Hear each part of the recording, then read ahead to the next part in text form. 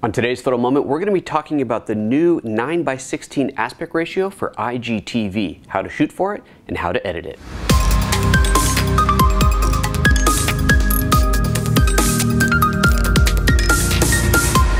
Welcome to PhotoJoseph's Photo Moment, the first no, not live. Today's not live. I'm in Chicago, as you can see outside. It's a beautiful, cold, color temperature, cold day outside.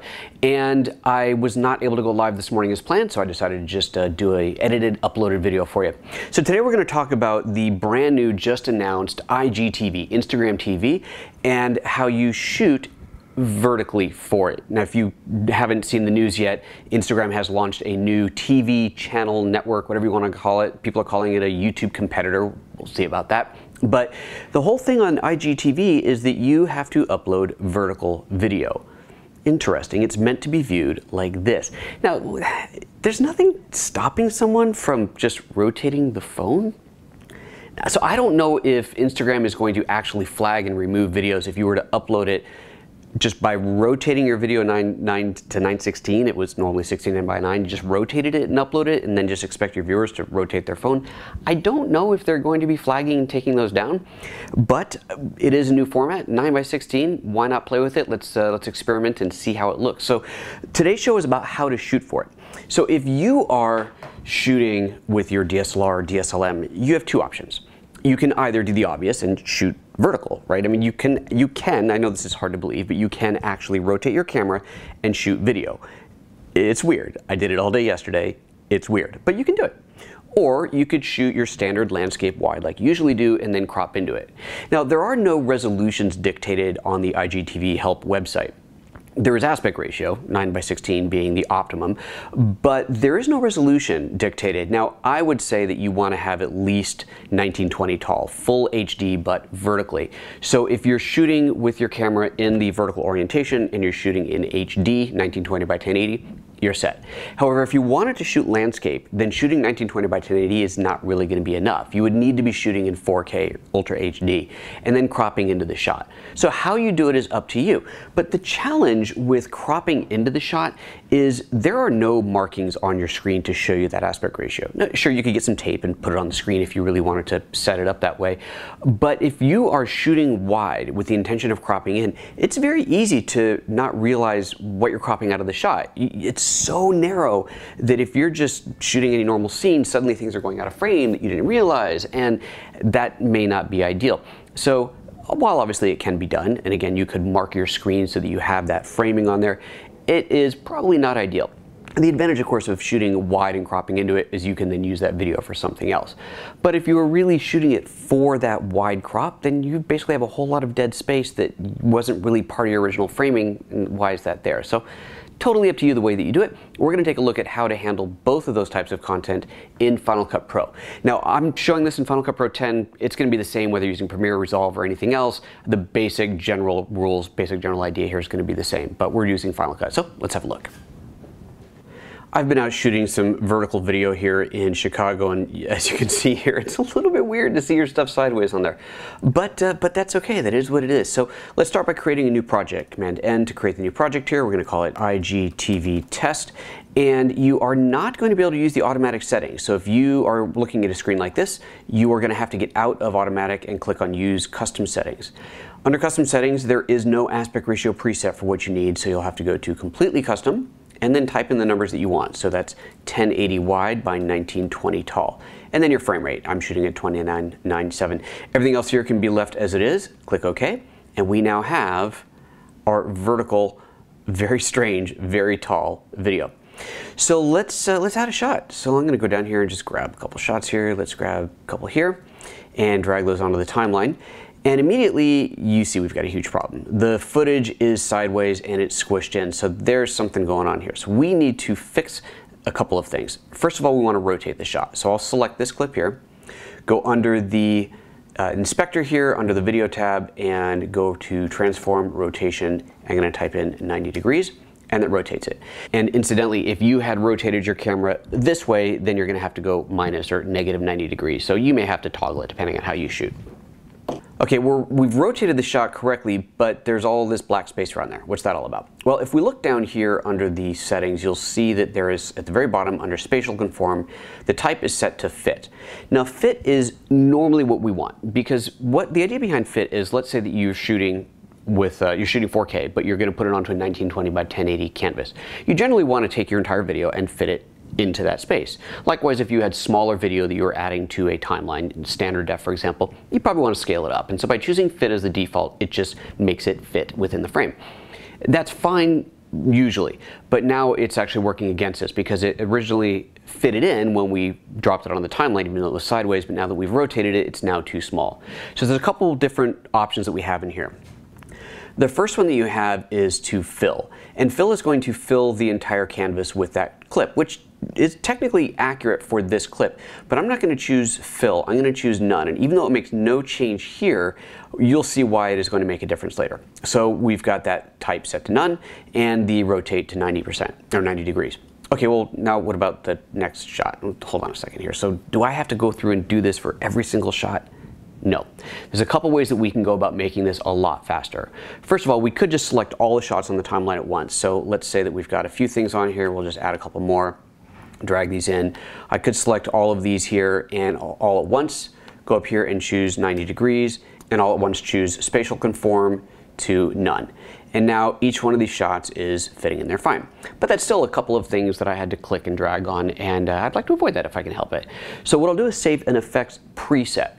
Now that I've got the two things in there that I need, the rotation and the spatial conform, I will say that as a preset that I can then just drag and drop onto clips in the future.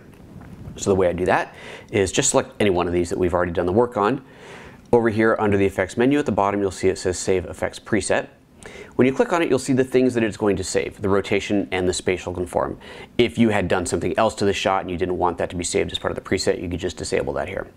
We'll call this IGTV.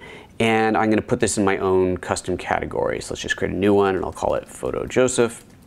Click Create, Save, and away we go. So now, under the Effects Presets, you'll see here's PhotoJoseph and there's IGTV. Great. Okay, so now let's go ahead and add a couple other shots. So I'll just take a few more, drag these onto the timeline here. So again, we're seeing the aspect ratio, and that one is spatial conformed differently for some reason. So we're just going to take our IGTV preset, drag that preset on, and that shot's great, but we have a problem. It has not affected these other clips. So unfortunately, when you drag a preset onto a group of clips, it only applies it to the one that you have actually applied it to. But there's an easy workaround here. I realized after recording this that you can simply double-click on the preset to add that effect to all selected clips. So let's go back to this. Let's grab the first clip where we had done the effect that's been applied to. I'm going to hit Command-C to copy those settings to the clipboard, select the other clips, and then under the Edit menu, if we choose Paste Attributes, that's going to show me the different attributes that it's going to paste in. So I could just tap on Paste, and it has now added those in.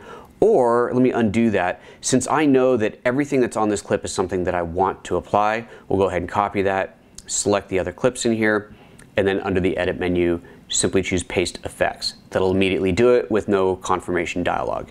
So that is probably one of the faster ways that you're going to make these changes across multiple clips. Just get a bunch of them on the timeline, fix one of them, and then copy and paste those attributes across to all the others.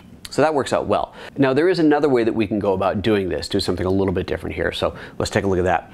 Instead of adding it to the clip completely unprepared and then making the changes on here that I need to make, I'm going to make at least one of the changes to the clips in the browser itself. So you'll notice once I select multiple clips or even a single clip in here, I can't get to the rotation. So it'd be great if I could, from this panel here, just rotate them all in advance and drop them onto the timeline that way.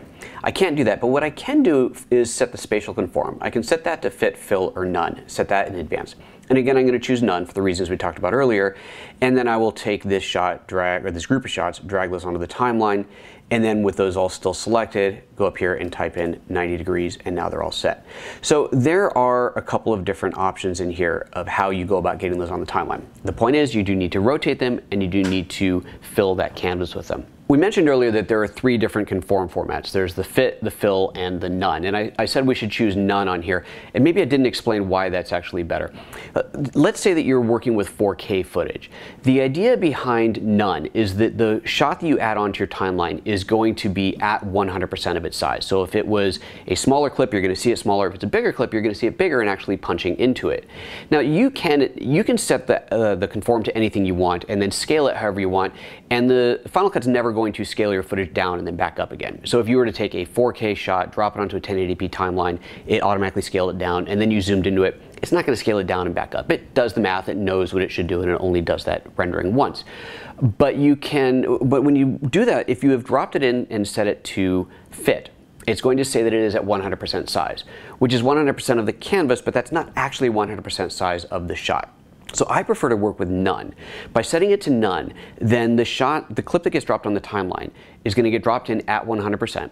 The slider is going to say 100%, and now I know if I make that shot bigger or smaller, whether I'm making it bigger, growing it over 100%, scaling it up, or if it's smaller than that, which is just fine.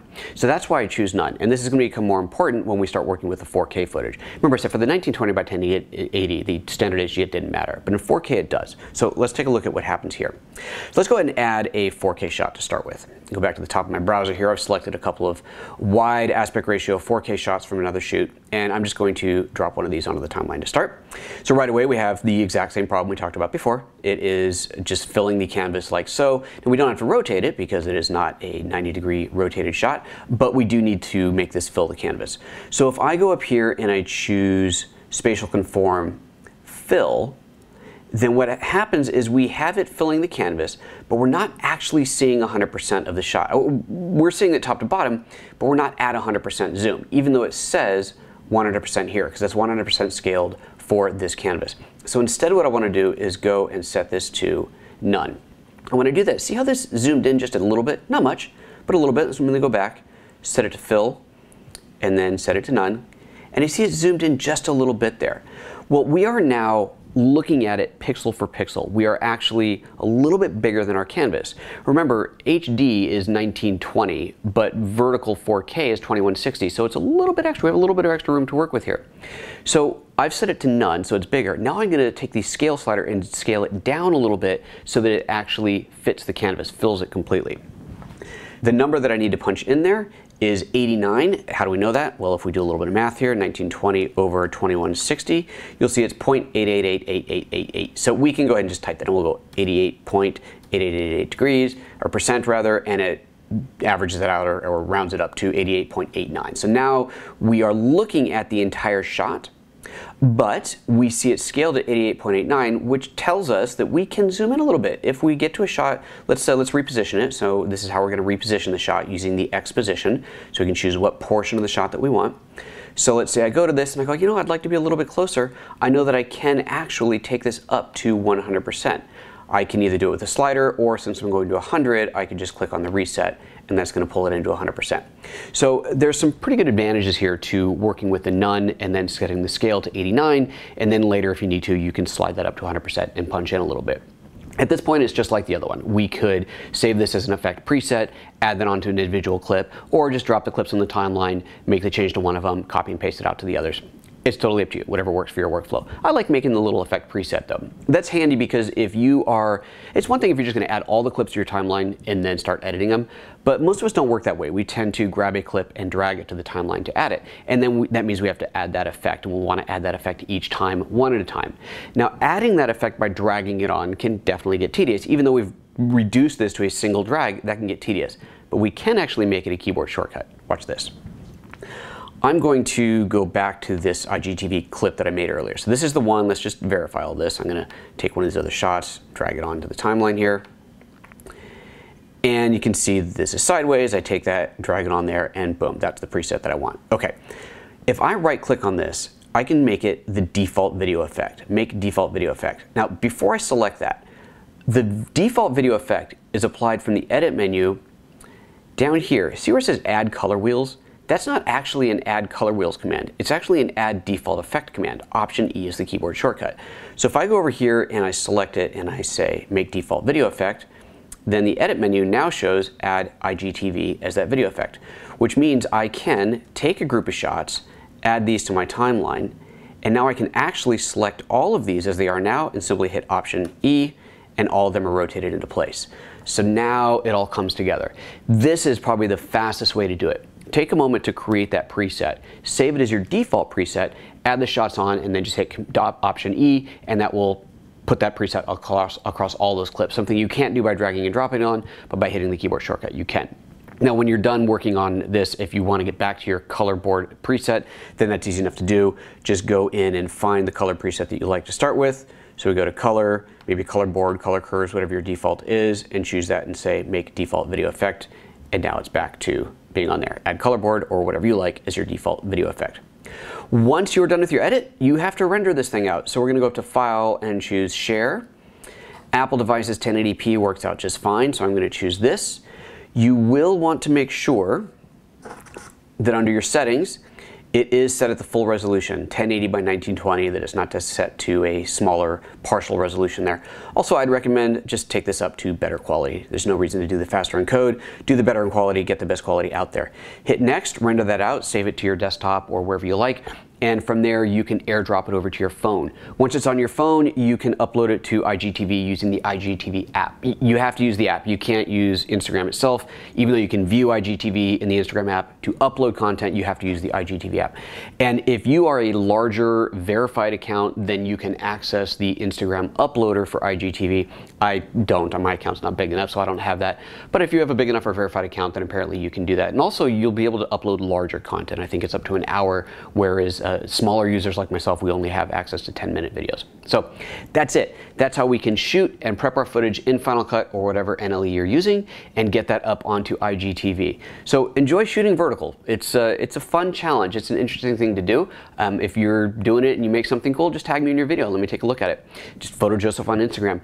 Also, I want to remind you guys that we do work on a value for value model here on this show. What that means is if you feel like you have taken value from today's show, I would appreciate it if you could put some value back into the show itself. Head over to photojoseph.com/support. Lots of different ways you can support the show there. You can support us on Patreon via PayPal, shopping in the affiliate store, or viewing content on lynda.com. Or you can even hire me directly if you have a big project you're working on, you want some help, I'm available. So with that, take care of yourselves, everybody. Make some great content on IGTV and tag PhotoJoseph in it so I can see it. See you next time. Bye-bye.